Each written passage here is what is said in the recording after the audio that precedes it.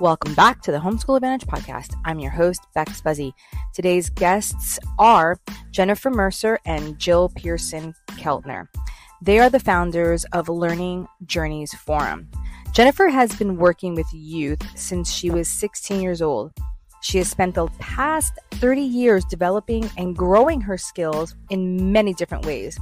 As a classroom teacher, special education teacher, lead teacher, college instructor, tutor, Girl Scout leader, mentor, and group facilitator.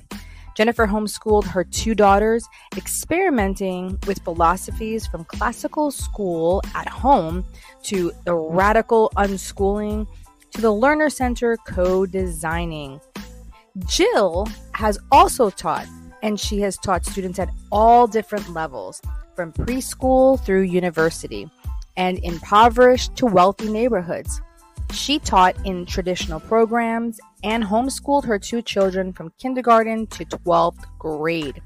She endeavors to dialogue with students and engage them in creation of their own learning journey. In this episode, we talk about how your kids are brilliant. Let them have some power over their learning journeys. Also, how Learning Journey Forum is focused on empowering learners by co-designing learning with their students.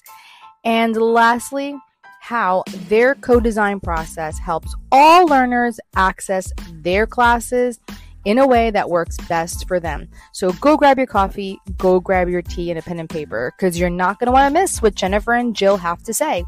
Let's get into the podcast. Say hello to our guests and tell us, what's a fun fact about your industry that will really surprise our listeners? Hi, I'm Jill. And one of the things that we really care about in our teaching is that instead of telling kids what to do, our goal is to give them agency and to teach them how to make the learning journey their own instead of just following along with what they're supposed to do, which is what often happens in a traditional classroom. Hi, I'm Jennifer. We call it co-design, and the programs that we provide homeschoolers, we really provide opportunities for kids to not only have voice, but let them design their own learning. That's awesome. So can you unpack that a little bit more? Because I'm sure that there's some parents that might think like, are they doing whatever they feel like it? And I know that's not what you guys are doing. So one of the things that we really work on is helping the kids create intentional learning journeys, and we support families in doing this. So we meet with families to co-design their learning so that cool. They're making goals, they're setting plans, we figure out how to achieve those goals, and we teach both parents and kids how to do this so that they can make the learning journey really what they want as opposed to what is imposed on them. So we really start from a place of curiosity and wonder, finding out what the learner is fascinated by, curious about, wondering about, passionate about, and then marrying that with the needs and hopes and values that the parents have as well. And so then as a family unit, they can co-design together what that learning will look like. That's so cool. It just makes me think of when I want to start homeschooling my kids. I'm like, I am so going to be like the unschooler. Like my child is like, they're going to be like, what are they doing? I'm like, we don't know. We don't know what we're doing. So I love that. Yeah, I am a firm believer in, and I guess maybe because of the way I learned made me feel so strongly about it. Like most of my schooling years, I completely sucked at English and completely sucked at history. And I hated it growing up. Like whenever that subject came, I was just like, oh, I can't stand this subject, you know? And when I got to college, it was a completely different ball game. I remember now I like the plague. I avoided history. I can't say that I was just like, but I minored in art. And I had to take an art history class. And I just remember going, oh my God, they're going to ruin art for me too. Like it's going to be the worst. But it was actually in that class that I learned history. I understood economics in history. I understood like why they used a certain type of paint and why they did the architecture a certain way. It actually helped me understand like the period, the era. Like it literally made everything so like clear to me. And I thought back, I'm like, man, imagine I could have really had my education like fashioned around art. Like I'm very artsy. Like I love art. Like I'm very creative. I make things and I can just create things without having a blueprint. I don't know how I know how to do it. I just do. And if I would have been able to like just work towards that I mean, wow, I probably would have loved history. I would love to learn the history of woodworking, the history of this. You know what I'm saying? Like that to me would have been so fascinating. So I love what you do by, connecting with parents and finding out where the kids' strengths are at and working that. And again, yeah, their strengths can change, but then so can, the schooling. It could be fluid. Like learning is learning. That to me doesn't need to be like this massively, like it has to be this. Like your kid might like art in the beginning, but they might like music later on. Maybe they might like finance later on. They could still learn all the subjects through their interests. And I am such a firm believer, and I love. So what inspired you guys to do that? That's a great question. So we have really similar stories, Jill and I, but we, as teachers, we knew and know what good pedagogy is and best practices, with regards to learning.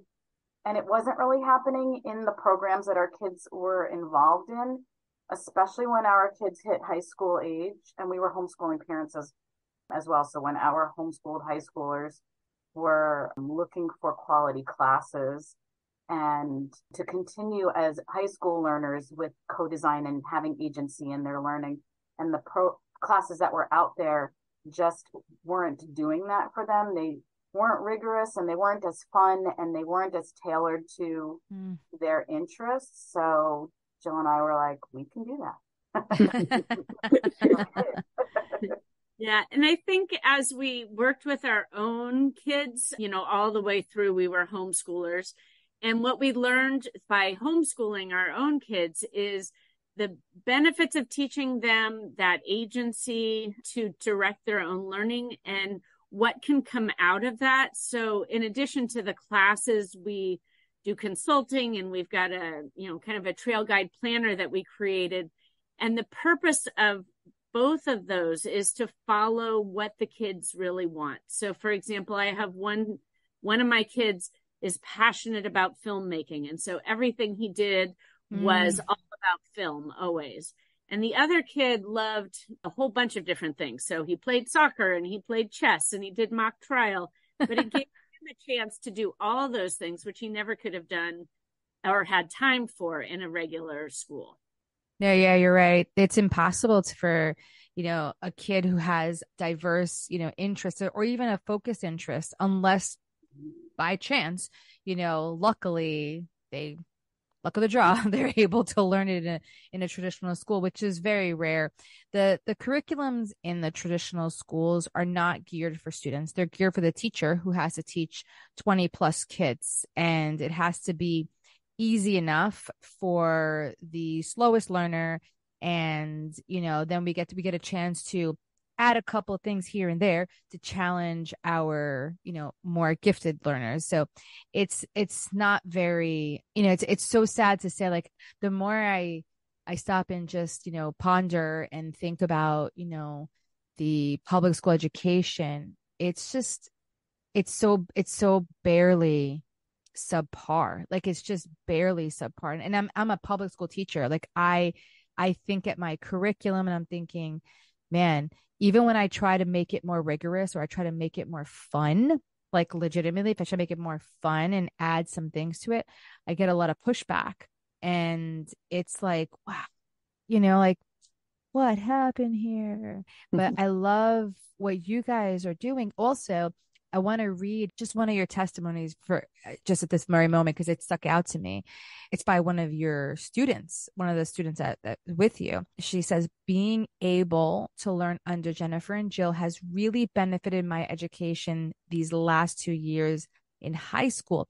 Now, I don't know many high schoolers who speak like that. And like in my experience, they provide a wonderful learning environment, and we always have fun no matter what. And she's 17 years old.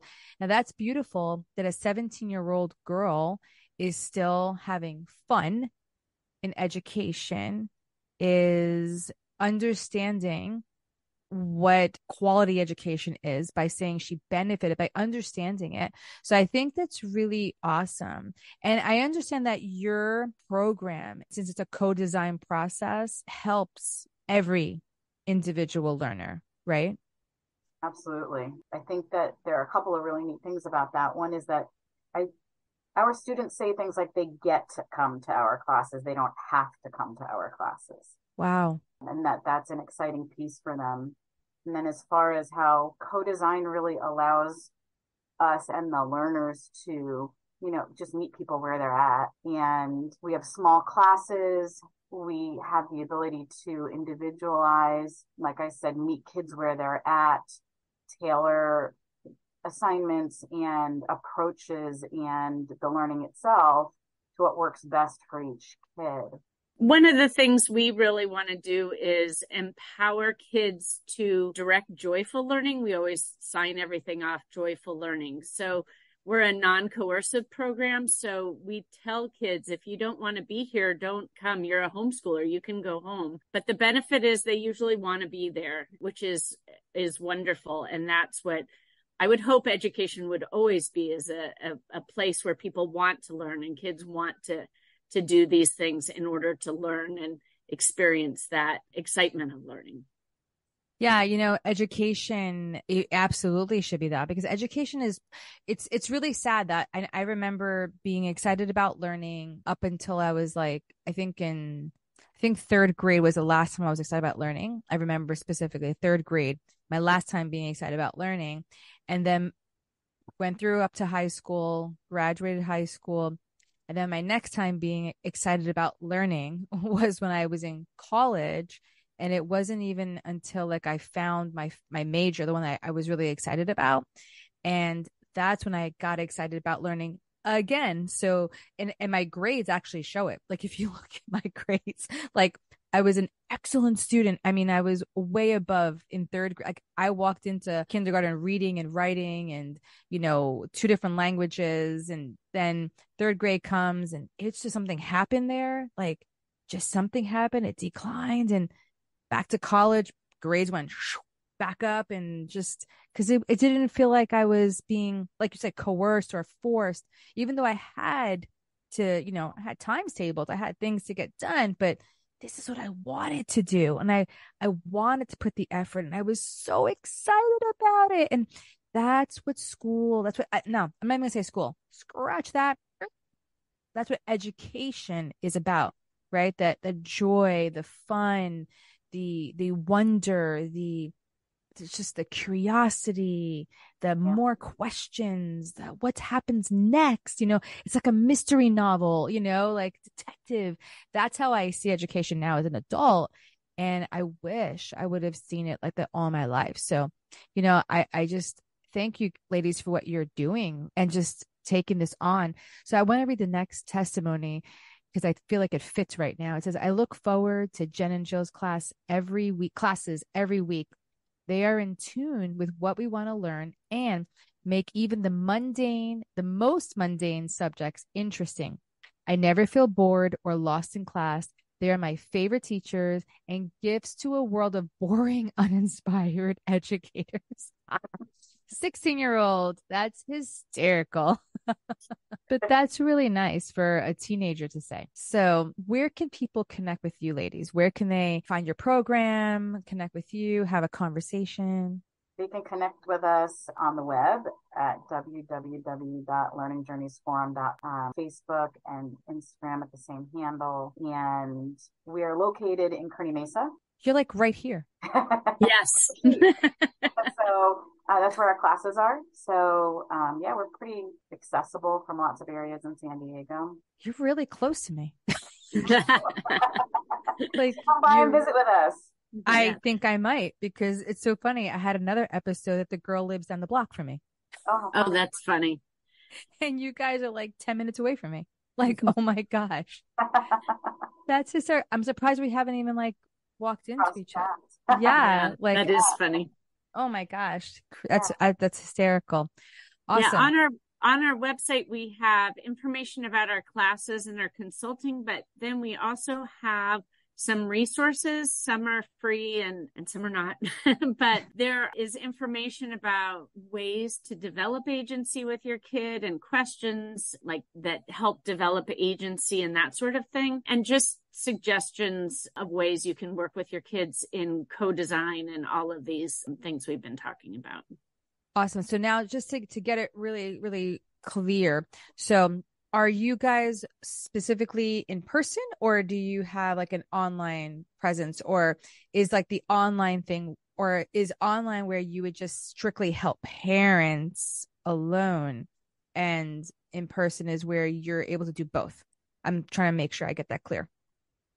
Kind of a combination. Our classes are in person, although, if COVID taught us one thing, it's how to work with Zoom. So we had two learners who were sick this week and this morning but we were able to Zoom them into our English class, for example. So we make those accommodations when that's necessary. And that's a really nice way for them to be able to stay connected when they want to be able to do that. For the most part, our classes are in person.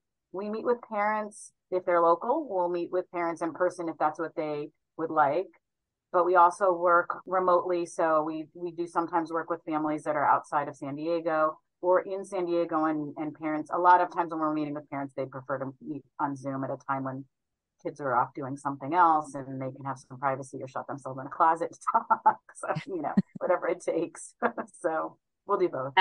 And the other thing that we do in person is we have an annual LEAP. It's called the LEAP Homeschool Conference. And that is also in Kearney Mesa. And it's a time for families, both parents and kids, to come. So we have workshops for the kids that are really fun, like D&D figure painting and art classes and chess classes. And then for the parents, we have parenting and homeschooling sorts of classes. So we have some great speakers. So that's always in February. And it's a great connection time for homeschooling families.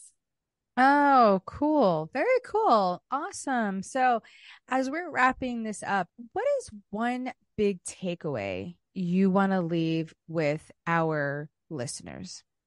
I think the big takeaway is you and your kids have power over your learning journeys and can make them what you want them to be. Is that okay? Cool. Jennifer's like, yes. Jennifer's like, yes, that's exactly right. I love it. I love it. And awesome. And also, I just saw here, if our listeners mention this podcast, they get a free half-hour consultation and a download of your trail guide planner. Yes. That is awesome. Fantastic. It was really great talking to you, ladies. It's been awesome just getting to know you and just hearing your heart and just seeing the amazing things you're doing with these teenagers. I'm going to read the last one as we're closing out. It says, I cannot recommend Learning Journeys Forum enough. They accept charter funds and the classes have been life-changing for my teens. Jen and Jill have been so great with my teens, really making their transition into high school classes and a new city easier. Wow. They are astounding at accommodating different classroom needs and learning styles. This is by a homeschooling parent. Fantastic. Ladies, thank you so much for coming on and just sharing all of your wisdom and all of your knowledge. And I could just feel the peace coming off of you, honestly. So thank you so much. Well, thank you for having us.